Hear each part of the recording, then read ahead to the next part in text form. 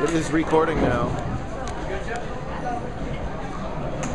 Alright folks, we're back at Tucson's Golden Pin Lanes. We're ready for title match action in both divisions today. I'm going to grab a seat here next to Ms. Goad.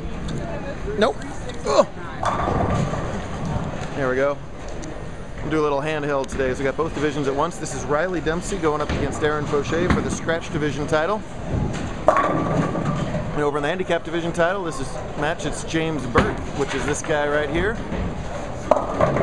Going up against this guy right here, that's Corbin Hirsch. A couple interesting storylines in the handicap division as James leaves the 4-6 on his first shot.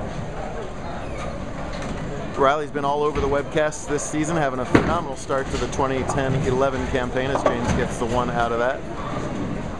He's got a 4-pin to shout here on what's been a gnarly 2010 Nationals lane pattern that we played on today. Very low scoring. Filling frames is the absolute key. Here's the first shot by a Hirsch in a title match. And there's 10 in the pit for little Hirsch. We're into season 15 of these Southwest JBT events. So you're going to do, Corbin, you're going to do 2 frames at a time now, so you're up on the left lane. We catch a little bit of air in here. We're into the 15th season of JBT. We're starting to get to the points where some of our kids from season 1 and 2 are starting to bring their kids to tournaments. An whole circle of life thing here, and this is the first one to reach a title match from there as Aaron starts off with the unusual 1-4-10 washout. Second frame stripe working for Hirsch. He's giving 27 pins, by the way. He's going to have to win by 28 pins to win the match. So this guy's dad is this guy right here, Brian, who bowled with us back in season 1, had a high finish of 4th that has now been eclipsed by his kid. Aaron at the strange washout, only able to get the 4-pin out of it. Meanwhile, Corbin's left a 3-10 split, so try and get some camera work here. There we go. Going to go hard and straight with the plastic ball at the 310, trying to get the ball to deflect into both pins just like that. Yeah. Big split conversion from Hirsch. He loves it. The demonstrative little Hirsch. Loving that spare. Yeah. Yeah, really. Riley impressed. James Burke has had one heck of a day, guys. He led every game of the 5-game qualifying block. He started out with a 250 game, a 160 scratch game, which would have been in the cut in scratch in game 1, by the way. To start out with 250 with pins and never looked back, held on to lead for all 5 games. We played Pick Your Poison in both divisions today, so as the 1 seed, he got to choose any of the other 15 semifinalists. He got by that round, obviously. Got by the round of 8, and just got by the semifinal match here to reach our title match. No problem at all in the spare. James has a high finish of 2nd, right, with us at Cactus a couple years ago. Ticket number 40. Just kind of fires it up there with that lefty delivery, and again, good break to get the split out, leave only the 2-pin. The stylish Riley Dempsey. He's decided to attack these lanes from the far outside, which is interesting. I mean, yesterday we bowled on Cheetah, but it's a different kind of outside than how you would bowl on Cheetah. Very flat pattern in the middle, so not a lot of hold there. So he's trying to sort of play what's sort of the out of bounds. And there's also this other little advantage that right on the edge, there's a ton of friction as well. Not like the cheat edge, but just like the edge where the oil machine misses. Kind of hard to describe on that. But he's trying to be trying to be up the back, up the outside. And Hirsch gets himself strike there. Either way, it was a 4-10 for Dempsey, which he's only able to get the 1 out of. Yesterday's cut on Cheetah was -47. Today's cut on this Nationals pattern, -166. So much more challenging lane condition today. Hirsch now strike working in the 4th frame. That one's going left. Able to get 6 out of it.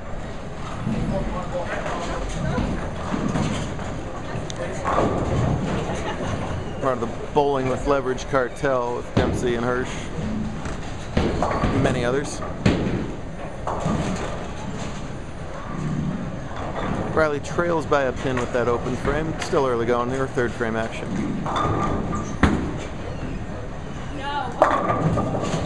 See just how fine-tuned you have to be. Is that's a pretty good looking shot too, and this time comes up high and leaves a 4. Hirsch at the difficult cluster. Yeah, gonna leave a back pin from there. He'll take it. Fills up an 8 count there. A lot of the higher seeds did all right and pick your poison today. They had the antidote more often than not. Corbin was the 9 seed, advanced all the way to the title match. Here's Burke in his 4th. Right in the 1-2 pocket, 10 in the pit. For the youngster from Green Valley. Oh, and Riley sligs by his 4. Those are the things you cannot afford in these. When you get into a match play situation on the grind out pattern, you've got to mark your somewhat easy spares because you're going to leave your share of hard or unmakeable leaves as well. So, big advantage for Foshie now. Golden Pin sort of become Aaron's home house now that he's down here for U of A. Here's James looking for the double, getting a 7 count, not bad. Did very well on Cheetah yesterday, looking to win his 2nd career scratch division title. Also sort of attacking from the right side. Look, he was further right earlier today. It looks like he's moved in left with the ball that's even less aggressive and it's kind of given a little bit of hold. Good look. I do not have a plaque girl yet. You'll be plaque girl? No, oh, well, not in that jersey. We'll have to discuss. Yeah. I'll be black girl. Me and one too. Noted. No. Little Hirsch up in the 5th frame. Yeah, it's 6 of them. Hirsch rocking the picnic shorts like Hewitt had last week. I love it. See that creep up style that Aaron's signature for him. 10 in the pit, yeah. Is that a very weak ball, or are you just? Is that a very weak ball? Or you're just throwing it hard. Got the spare for Hirsch. That's what you're watching. Oh, he chops the 2 off it. So he's got 74 through 5, and James is into 70s depending on his count through 5. So Corbin still has to make up the full handicap difference in the 2nd half of the game. See where Riley's going to lay the ball down further right of where Aaron is. Trying to use a little more friction. Right there, 10 in the pit. Reporter, baby. 200s were generally enough to win games today. Heck, 160s were generally enough to win games today.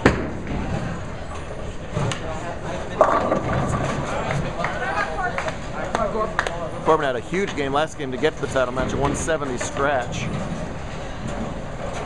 A little more of a struggle here this time around.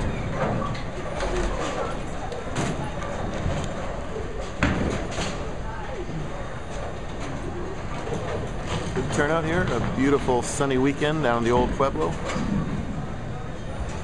World famous Golden Pin lanes. Up. Oh, hey! Little fancy footwork at the line, and instead he gets one of the best pin reactions we've seen all day as he slams that messenger over there for a big double. That one's going to cover the 610, that Moo Cow ball.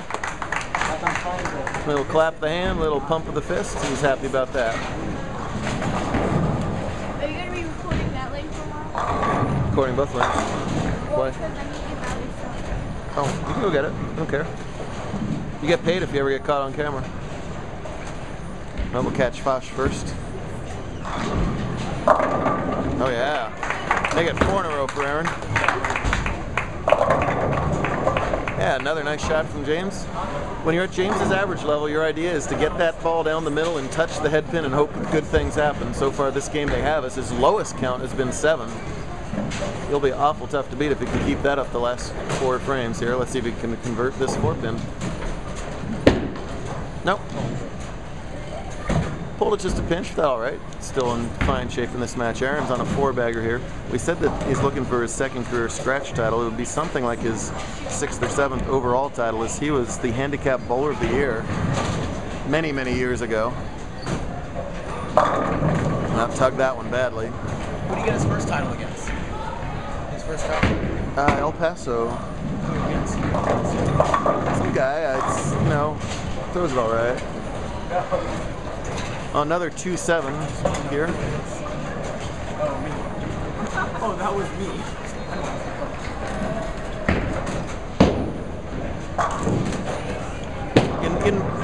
In most cases, Riley, you've either won the title or somebody beat you for the title so far this year. You've been in quite a few of them. So. Yeah, I'll take it. I don't even remember what season Aaron was bowler of the year in a handicap, but I want to say like 02 or 03, that long ago. Got into baseball, took some time off. And here he is back bowling in top-notch form in our scratch division. Burke missed that split before, makes the match closer and closer. Corbin gets 7 off there. So a pretty good count in the spare and leaves a pretty makeable spare as well. Could get interesting down the stretch here in a handicap. Ryan Zent finished in 4th place today, his first top 5 in quite a while.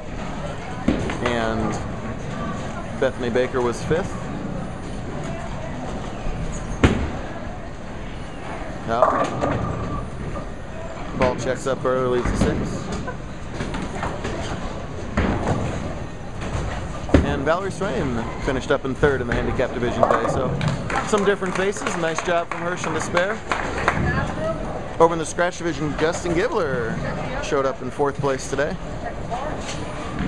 And who was 3rd in the scratch? Greg Kern. That's right, Greg Kern. As I'll point out right in front of Derek Acuff, his 3rd top 5 in 3 different conferences in 3 weeks, which Derek Acuff also recently did. Thank you very much, Derek Acuff. Cross lane at the 6 shouldn't be any trouble for Riley. It wasn't. Both sarcastically happy with their most recent spare attempts. So 2 spares in a row for Hirsch. Big 8th frame shot for him right here. Had a hook a lot. That needed to hit a tree, as his dad says. It didn't. Got the 1-2-4 again. Well, he knows how to make it. It's 108 through 7, and Burke now at 93 for 7, so he's made up 15 of the 34 pins he has to make up. 37 pins, or 27 pins, I'm sorry. So he's made up just about half of them. And yeah, give him his 3rd spare in a row. A furious comeback here from Little Hirsch. His 3rd spare in a row has got him close to even in this match. Here's Riley trailing in the match by 32 pins. Spare working 7th frame. That one hits the friction. Oh man, he liked that ball, but just can't get it quite to check up in exactly the right spot. And there comes Burke blasting back with a strike of his own. Big 8th frame strike for that guy.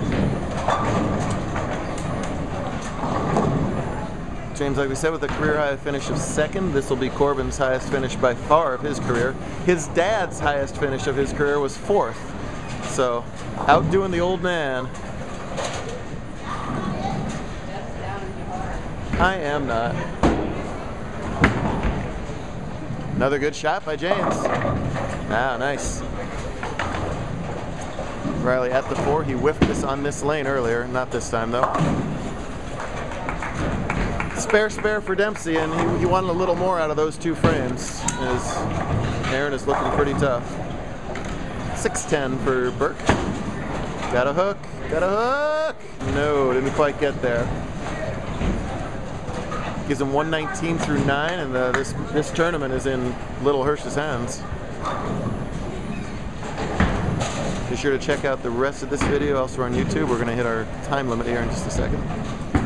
This will be the last shot of this. Yeah, 10 in the pit for Aaron. Boy, does he look good right now. He's looking great all day long.